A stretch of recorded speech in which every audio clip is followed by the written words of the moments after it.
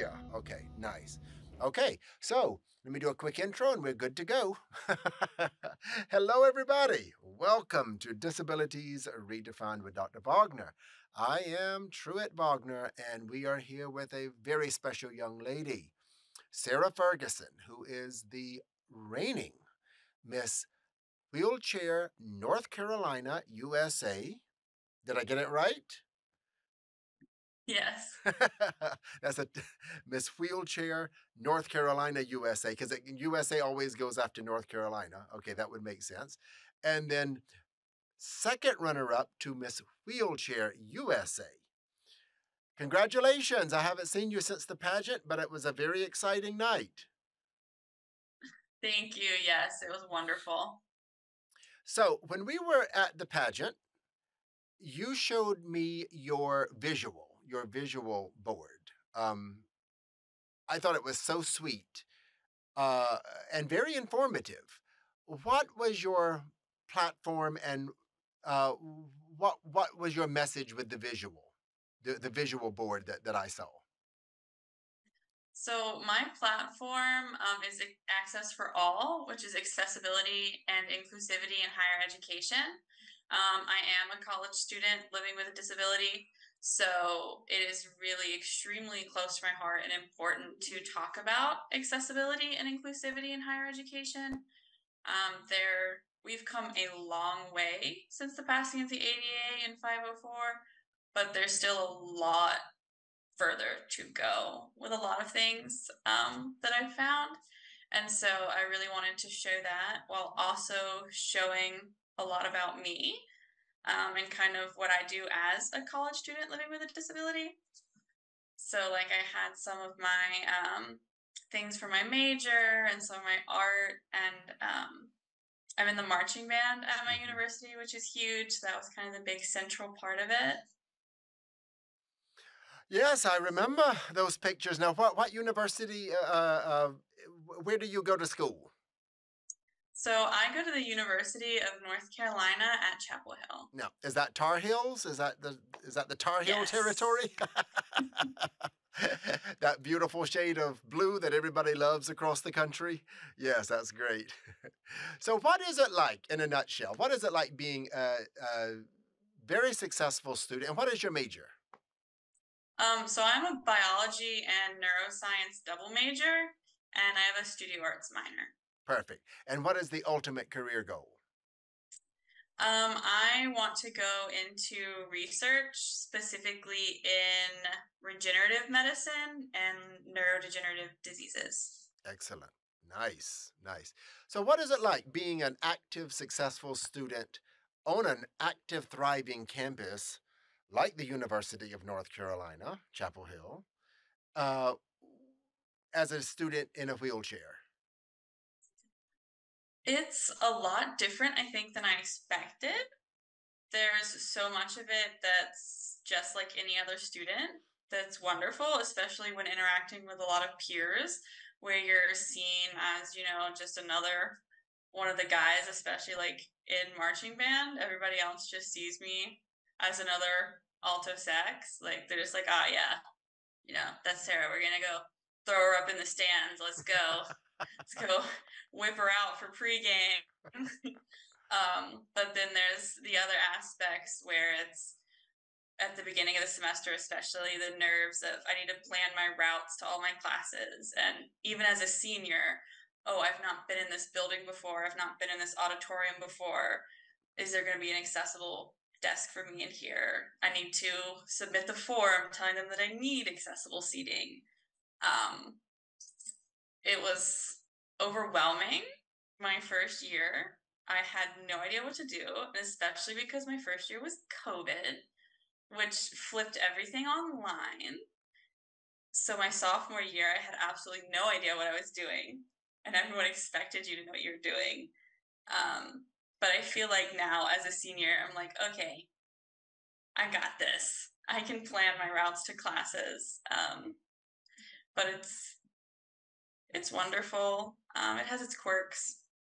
Well, you are a senior, so now do you know already what's going to happen next year? Are you already applying for graduate school, or you've got work internships? What would be the next step in the educational trajectory? So I'm planning on taking a fifth year of undergrad next year, in order to be able to do undergrad research before going into grad school. Okay, so you'll just stay right there at University of North Carolina. Yes. Okay, and take courses or work as a research assistant. I'll do courses and then do an internship probably. Hopefully, there's a couple labs that I really want to get into. I'm really Nice. hoping some spots open up. Nice, nice. Wow, that's great. Well, good luck with that. I'm as a Sarah, I am a you know that I'm a career counselor here at the City University of New York for disabled students. So I'm loving this conversation, but I need to get back to what I'm supposed to be doing with this role in my life, and that's interviewing you about being a beauty queen. Okay. you know, okay. And we don't have an edited show now, so I can't edit all that out. So let me get back to some questions that we had planned to ask you. What was it like in Miss Wheelchair USA? And we do want to say it is Miss MS, and that's something that I love about Miss Wheelchair USA because it's so multi generational. So, did you appreciate that? Because you were one of the youngest ones in competing, but there were also some of the ambassadors are much older. Some of the contestants were much older. So, was that something that you did appreciate about Miss Wheelchair USA and the people you got to know for that week? Yes, I was the baby. I was the youngest. Okay, 22. Sarah, I was trying to be nice. I didn't want. I'll be 23 in 11 days. But Congrats. it was wonderful. That was one of my favorite parts. I loved that because I loved seeing women from so many different walks of life in so many different stages of life, because especially being a woman with a disability and from like my hometown in North Carolina is tiny, and I grew up never seeing a young person with a disability, never really seeing much of anybody that is a wheelchair user. And even here at my university, you don't come across very many wheelchair users on campus. It's Mhm. very small, and we all know each other, and we're all the same age. And I constantly am at that point where I'm like, am I going to be able to be in a relationship with someone? Am I going to be able to have children? Am I going to, like, how am I going to be able to chase a toddler around a house? Like, can I handle that kind of thing? And then I go to Miss Wheelchair USA and I see some of these amazing women who are mothers and grandmothers, and they're telling me about how, oh yeah, no, you'll find a way. Like, trust me, you'll rein those in. You'll move faster than them sometimes. So it was phenomenal getting to hear stories from them and being able to see the things that you think probably wasn't going to be possible. Suddenly you're like, look at these amazing strong women who have blown that out of the park. Mhm. Very good point. Very good point. So let's see. So now you were in Miss Wheelchair USA. You did quite well. Was there one deciding factor? What was there something you always wanted to do? I mean, what brought you to Miss Wheelchair USA? Because I always ask this question, and there's never one singular answer. So you being the baby, I do want to hear what is your case that that led you to the stage and on your first go out there and got it. You did reign in second runner up. So we wanna make that statement. Yes. So growing up, I did traditional beauty pageants as a kid and until I was like 14, I think. When I first became disabled, I had so much problems with my self confidence. Like, I didn't even want to go to our local Walmart with my mom. And that even became a struggle with wanting to go to college and wanting to go to any further point in my life because I thought that it was done because I was the kid that did track and cross country and marching band. I was the kid that wanted to go out and do all these things, and suddenly overnight it was gone. My self confidence was in the toilet, and my mom eventually was like, "You need to figure something out and find something." And she started poking me and pestering me, and she's like, "Do a pageant again." And I'm like, "There's no way. You do not see women in wheelchairs in pageants." She's like, "Well, then you should, because you should see women in wheelchairs in pageants." And I was like, There you go. That's true. "Well, you got a point there. You got a point there." And so then I was looking into it, and I found Miss Wheelchair USA, and I watched the year prior, and I was like, "This is something that I'm really interested in trying."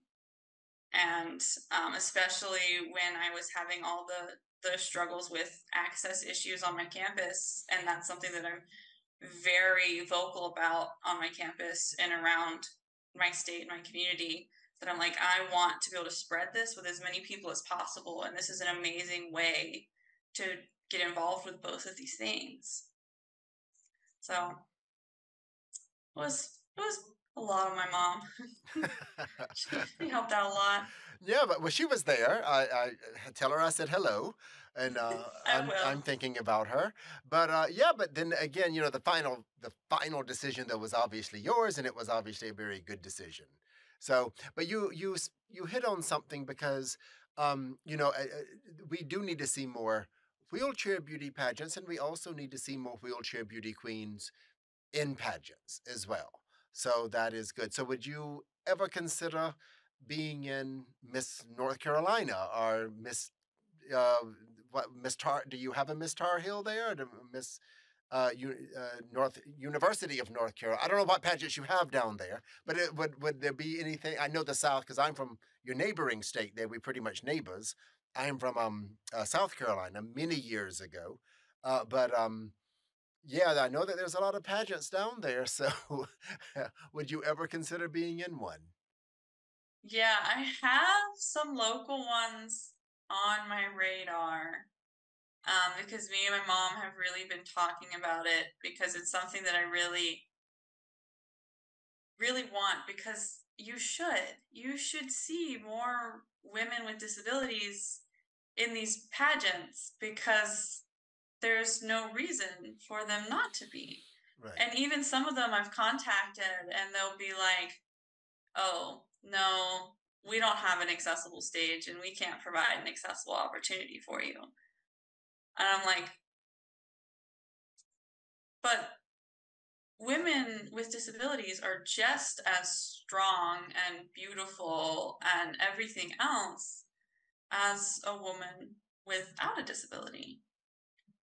And I think that's an image that the world needs to be able to see, and stories that the world needs to be able to hear. Yes, good point. Miss Wheelchair USA is not only just beauty. You have your platform, and it's they make you do a lot that week. I mean, that's a solid week of work there, right? Yeah, there's a lot going on. You're doing interviews, you're doing workshops. I every night was going back. I was in a summer class.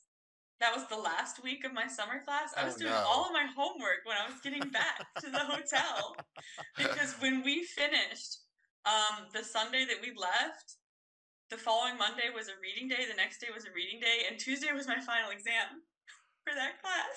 Okay. That whole time we were in the backstage Oh and I my was writing god. my final paper. But you do a lot of work. You do interviews, workshops, but the workshops don't really feel like work because those are a lot of fun. Right, right, It's a busy week. You need time to recover afterwards, but right. it's Wow. And wonderful. you took a class too. This is a new one. We didn't know that. Well, what did you get an A plus? What did you make? I got an A. I don't uh, think it was quite an A plus. okay. A is still a very good grade. So there you go. Final question. Okay, so Miss Wheelchair USA, Miss Wheelchair North Carolina USA, future neurologist. So I'm going to assume that soon we'll be able to put that DR in front of your name.